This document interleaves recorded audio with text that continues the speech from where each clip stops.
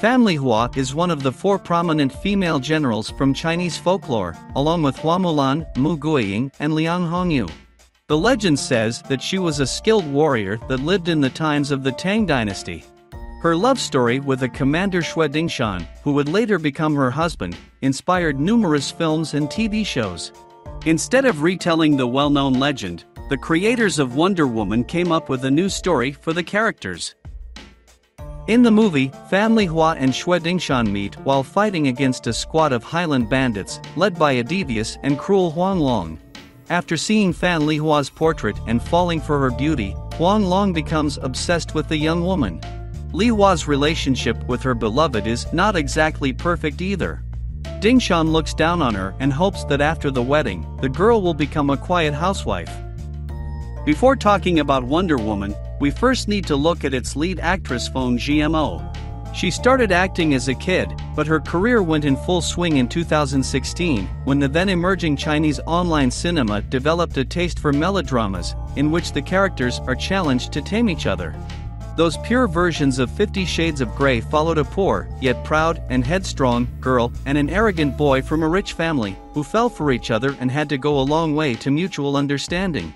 For example, they had to learn to talk to each other without disrespect, or stop getting handsy with and without a reason. Despite being trivial and repetitive, such movies formed a fully fledged trend, and Feng Zhi-Mo, who just turned 18 at that time, became the queen of the new hot genre. Some of her works include The Female Chief of the Shadows King, The Best Hot Mom is Very Powerful, Demon President's Contract Lover, Revenge Master's Sweetheart, A Vampire's Little Maid, and The Boss is the Campus Belle. In 2017 and 2018 alone, the actress starred in a whopping 30 melodramas. However, after the popularity of the genre took a deep dive, Feng disappeared from the limelight.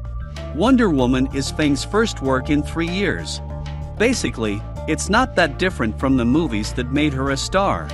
The wayward and fidgety Fan Lihua spends the whole movie chasing the unreasonably rude Xue Dingshan, that behaves like a deeply spoiled rich kid. Watching their so-called relationship unfold is a dubious pleasure. To make things even worse, there's lame editing, which makes you think that Wonder Woman was intended as a TV series, but was eventually cut down to a feature. If not for several decent action scenes and the charismatic Chen Yi-Ming in the role of an arch-villain, we wouldn't recommend you Wonder Woman, because, if you think about it, it's a pale shadow of a real historical blockbuster. The filmmakers are pathetically trying to sell a spoiled product in a new packaging, which, by the way, was not that great even when it was still fresh.